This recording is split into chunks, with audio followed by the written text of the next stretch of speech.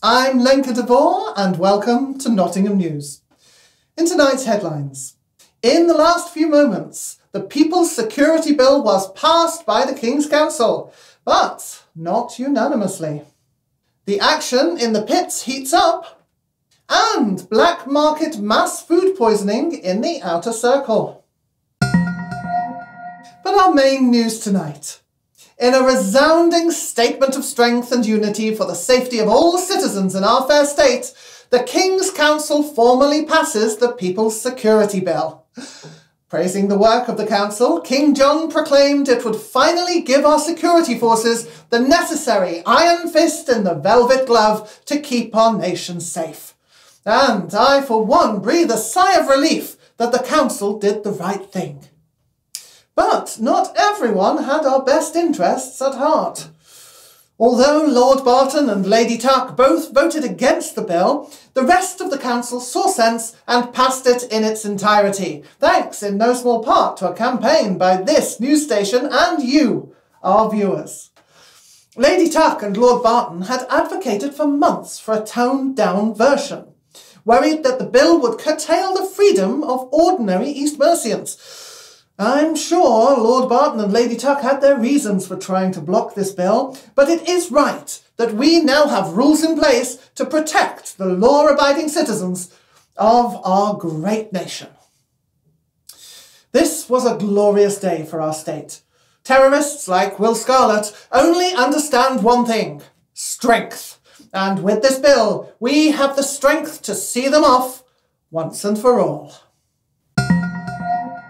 In our other headlines tonight, there was anarchy in the pits today as the fight between Graham Albright, sentenced to 3 rounds for black marketeering, and Ben Marlowe, sentenced to 4 rounds for the attempted murder of a peace officer, turned into something of a damp squib when both men refused to engage, despite the cajoling and jeering of the crowd.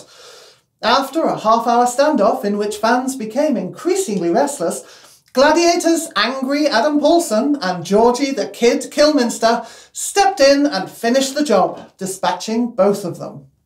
Oh. Did they think that if they didn't fight, they'd just be taken back to their cells? Given a nice cup of tea and a biscuit, perhaps?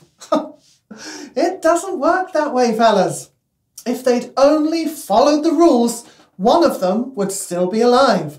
Survive all your rounds, you'll earn your freedom. But cheat the system and... Oh, what a blatant lack of respect for the judicial process. But there are some people who do care about their community and country. Step forward the dedicated staff of King Richard Hospital, who, along with volunteers from the High Caste Salvation Programme, have been dealing with a mass poisoning in the outer circle. Multiple casualties have been reported after criminals stole a cache of pre-torrent preserved food from a Barton University archaeological dig. The criminals then sold the 100-year food on the black market.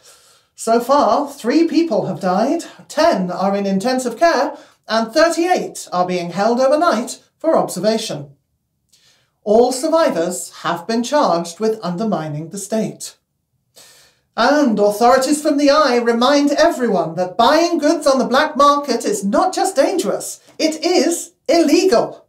And remember, reporting reaps rewards.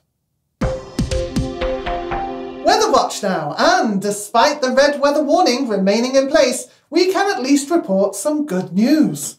Thanks to the brave actions of yet more members of the High Caste Salvation Programme, alongside local volunteer firefighters, the burial forest at Walters Green, previously under threat from raging wildfires, has been saved. A beacon of hope amidst the darkness and despair. However, authorities are warning that the wildfires are not yet under control and urge all citizens to remain vigilant.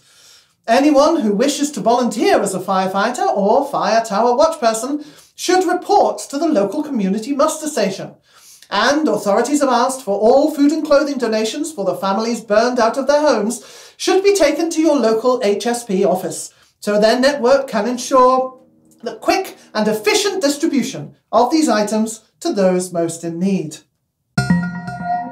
And now some news about Nottingham News.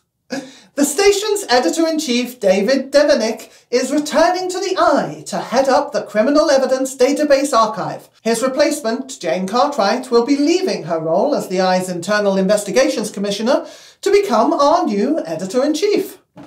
We want to assure you that our station's reputation for fearless campaigning and ethical journalism will continue. In celebrity news, more on the story that keeps on giving. Production at the Troubled Sisters of the Stone Shoot has been put on hold yet again after one of the 3 stars, Katie Horn, broke her foot when a stunt went wrong. She's now laid up in hospital and producers are scrambling to find other scenes to shoot while she recovers. In an interview this morning, co-star Hannah Brock proclaimed, "Katie has always been a clumsy c***." Well, Hannah, don't hold back on your opinions.